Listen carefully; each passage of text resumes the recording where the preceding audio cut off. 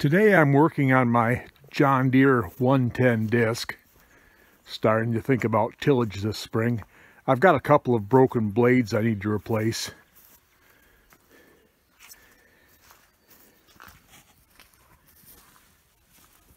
I have to take both back gangs off. Of course, the broken blades on each back gang is the outermost ones, which means I have to take the gangs entirely apart to get to it. And this disc has eveners, ridge fillers. We call these ridge fillers up here in my area. They clamp on to the outside, clamp on over this, and this disc has 20-inch blades. The ridge fillers have 16-inch blades. The idea is to kind of even out the ridge, knock down the ridge that the disc leaves in the field. So I've got two outside blades to replace on this, plus the blade on the other ridge filler is broken. It came off a couple of years ago. It's sitting up in my barn somewhere. I need to find it, but the blade on it is broken too, so I need to pick up two 20-inch blades and a 16-inch blade for this thing. So I guess I better start taking it apart. Okay, I've got the axle nut loose on this gang, and I've got it off of that gang. I just put a pipe wrench on there to hold it and jam that against the ground. Used my big crescent wrench and a big cheater bar to get started. Plus I heated the nuts up a little bit before I started because they've been on here a long time. They haven't been off during the 20 years that I've owned this thing. But I've got this nut out far enough now that I could get at it with my 3/4 inch sockets. Then I can unbolt these gangs, lift the disc, and take the disc away, just leaving the gangs here. Okay, I've got my gangs off. I went into the barn and found my other ridge filler. I don't know why I thought it had a broken blade on it. Obviously it doesn't, which is good. So it looks like I need to pick up a couple of 20-inch blades when I get to town over the weekend. And I think I'm just going to leave them here like this. I don't think I want to take them apart until I have the new blades and can take them apart and put them right back together again, so things won't get jostled around. So I'll finish this project up next week.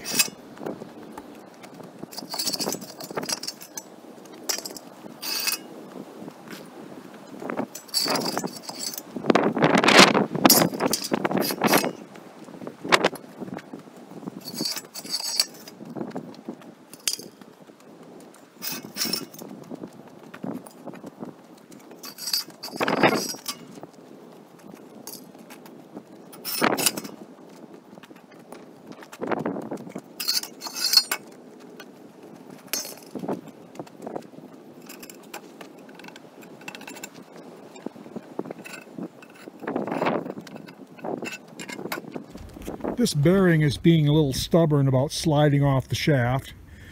So, because this disc is bad anyway, I went ahead and whacked it off with a torch so I can get a better swing at it with a hammer. Well, the good news is I have this gang all apart. The bad news is I have a broken bearing there. This looks like an old brake. I don't think I did it today. But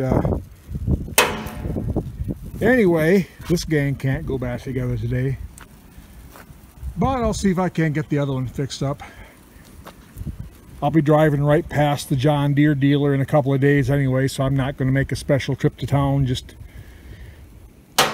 I don't need this thing right now. Fortunately, we're still a couple of weeks off from field work, so that's why you work on these things a little early. I'll see if my John Deere dealer has this in stock, and I'll pick one up in a couple of weeks. Today I'm on the road again with the 1486.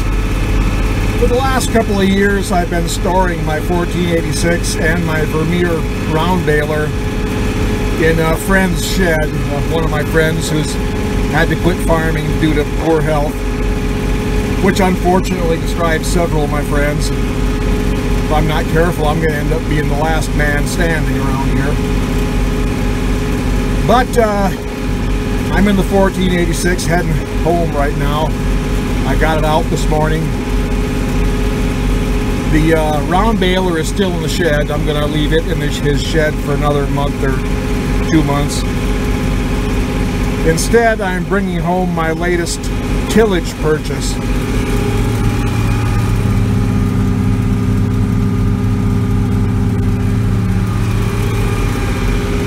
So yeah, last fall I bought his plow from him when I took the 1486 over there for the winter. It's a International 710 4/16s. Oh, for a long time now I've been using the Melrow 318 semi-mounted plow. And the Melrow plow is built like a tank, but I've never been crazy about the 18-inch bottoms. It just seems to me like the 18s don't do as neat a job rolling over sod as the as 14s or 16s. Of course, it might be entirely in my head, but nonetheless, last couple of years I've been wanting a 4/16s, and when I got the opportunity to buy these from him, I did. I'm going to bring these home now, give myself a couple of weeks to see if it needs anything before I have to use it. So we'll give it a looking over when I get home. I have to say the red plow behind the red tractor is aesthetically pleasing. And I've had a little bit of a chance to look at this thing, and boy, it's a really nice shape. The shares, shins, and land sides all have lots of wear left in them. The coulters all turn. I think all I really need to do is make sure everything takes grease, and I should be able to use it. Still don't have my John Deere disc back together. I've got this gang back together. Turned out there was another blade that was cracked, not broken, that was cracked. I hadn't noticed, so I need to pick up another new blade and get that new bearing. But I need to finish tightening this gang up, get my bearing and new blade, put that one back together, and then I can get that disc back together. So we're slowly getting ready for tillage season around here. Still 2 or 3 weeks off, but it'll get here.